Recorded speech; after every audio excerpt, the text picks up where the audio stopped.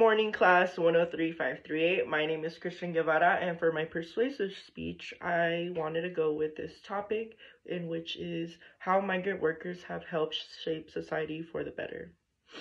Migrant workers have been here in the US for a very long time. They have traveled from many places worldwide, and the reason they seek sanctuary here in the US is because they want to find better opportunities for their children and themselves, because everyone has their own stories in life, and it's very complicated in a way because we have never been in anybody else's shoes. So I want to start off with how it has shifted to this situation where many people have went out into the real world and research based on how many of these people and how their stories have surpassed them to become to where they are now. So for my first cited form, I did Jason Richwine, an American commentator and author. He basically implies how the US has a shortage based on agriculture and how it has affected the US in many ways. Thankfully, we have the migrant workers that come from Mexico or other places like China, India, wherever. And they have helped in many ways. They start off in low-wage laborers because they're not able to surpass based on work ethics because they don't have US degrees or any sort of school stuff, or they don't even have like tax records. So it's very complicated in a way for them to find anything in life. That is why anything benefits them in a way. Any opportunity, they will take it.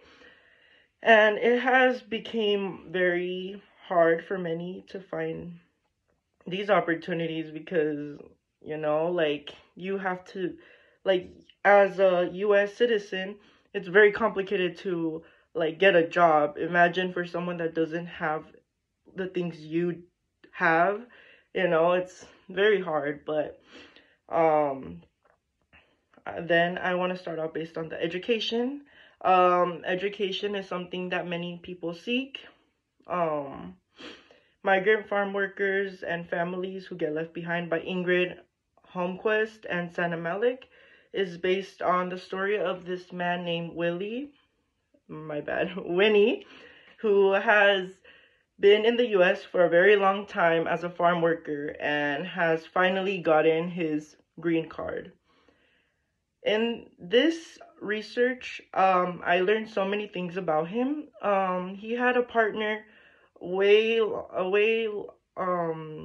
long time ago, and Winnie, as a laborer, has the opportunity to go back home with his green card, while his partner didn't really have that option. So his partner wanted to go back home after all that hard work and stuff, and sadly he wasn't able to make it. His corpse were found laying on the floor passing the borderline. Sadly, that is one of those situations that happen based on the US Migration and Customs Enforcement. It's very hard because US power has led many to take advantage of it. Rather than being very civilized with people, they treat many as animals and just, take advantage of their power. And we as the people, we should help acknowledge those people, such as migrant people that come and just want to have a living. But the thing is, it's to this point that many just have these stereotypes based on these people just because of things that many others that have migrated to the US have caused, such as drug dealing, sex trafficking, prostitution, and many don't really want to do all that. They just want to come to the US, find better opportunities for themselves and their families, and, it's very hard to be targeted and discriminated when you're trying to run away from all those things that happen in your hometown. And yeah, like, I, as a Hispanic person, I understand the things that many of these people go through because I have family that have been through that in the past, and everyone's stories are way different. And it's very, very sad the fact that you have to like find a way to come to the US by like sneaking in here. Like, it should be more of a like a welcoming towards these people that want to start a new chapter in their life and come into the US to find better options.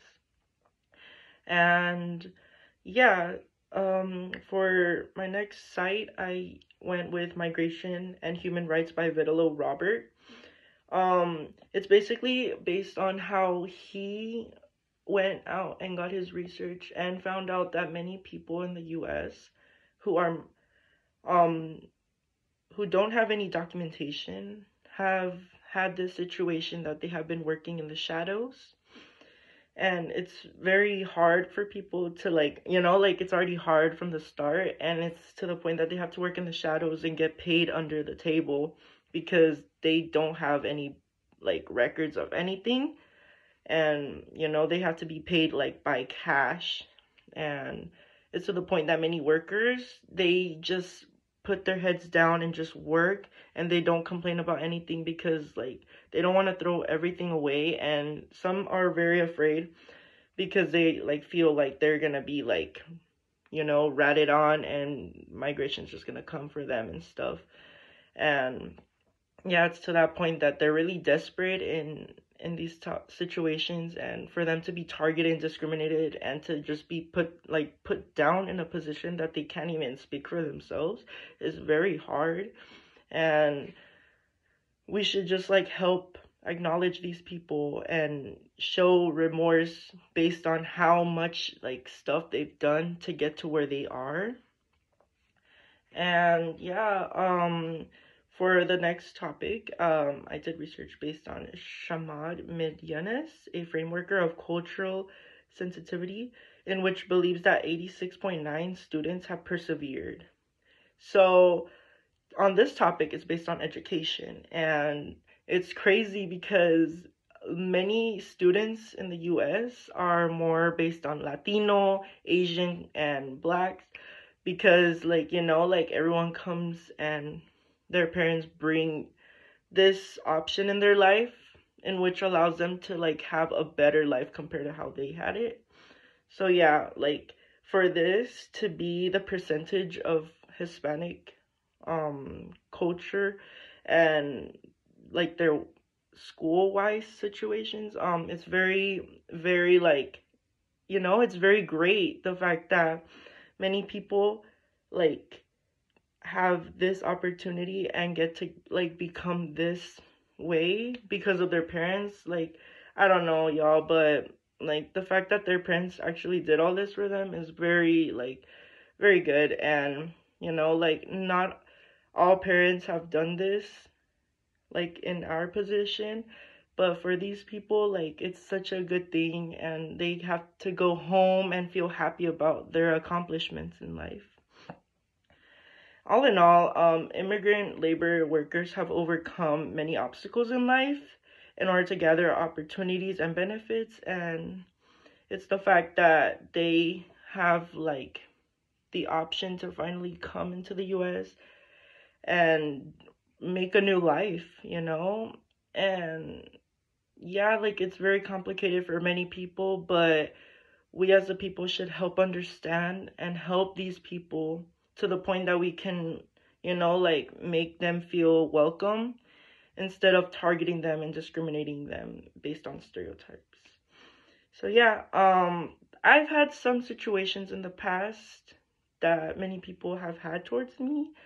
Like there was a time that my car stopped and there was immigration border patrol that came to my car and started like making the sirens and stuff. I paused the car, and because I couldn't even turn it on, so I was going back and forth, and it just wouldn't turn on. And then the border patrol just came out of their car, and they just like came to me, knock on my window, and just say, "Hi, we just noticed some suspicious action. Like, we just want to check because we don't know if you have any drugs inside your car." And I was just like, "What the heck?" Like, out of all the things, you guys could have simply asked me, like, "Hey, like, is there something wrong? Like, we've just noticed that your car or something." No, they just jump to conclusions. And it's to the point that people my skin color have to be revolve based on that. It just hurts, you know?